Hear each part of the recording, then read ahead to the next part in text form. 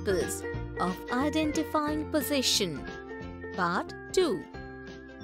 Children, in the previous video we saw some interesting examples related to the position of objects using terms such as on, under, inside, outside.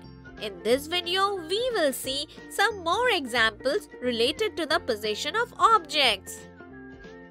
Today, Chotu and Pinky are helping their mother in cleaning the house. Chotu, look here. Your math notebook is kept on the table. Keep it under the table. Chotu picked up his math notebook from the table and kept it under the table. Mummy, Chotu's pencil box is also kept outside his bag.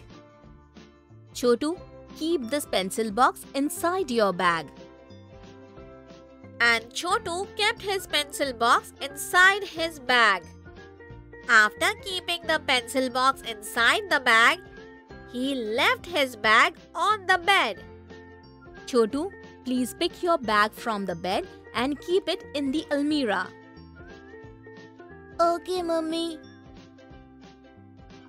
Chotu picked up his bag from the bed and kept it inside the almirah.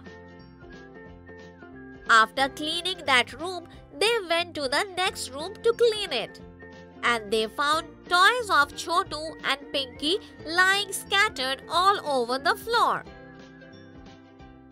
So their mother fetched their toy box from the top of the almirah and said, "Children, now you both collect all your toys and keep them inside this box." Chotu and Pinky kept all their toys in the box and cleaned the entire room. And then both of them went out to play. So children, did you see how Pinky and Chotu changed the position of different objects while cleaning the rooms, like picking up the notebook from the table and placing it under the table. And the toy box was on the top of the almirah. Chotu's mother took the box from there and kept it down. Even Chotu and Pinky picked all the toys which were lying outside the box and kept them inside the box. So children, that was all for today.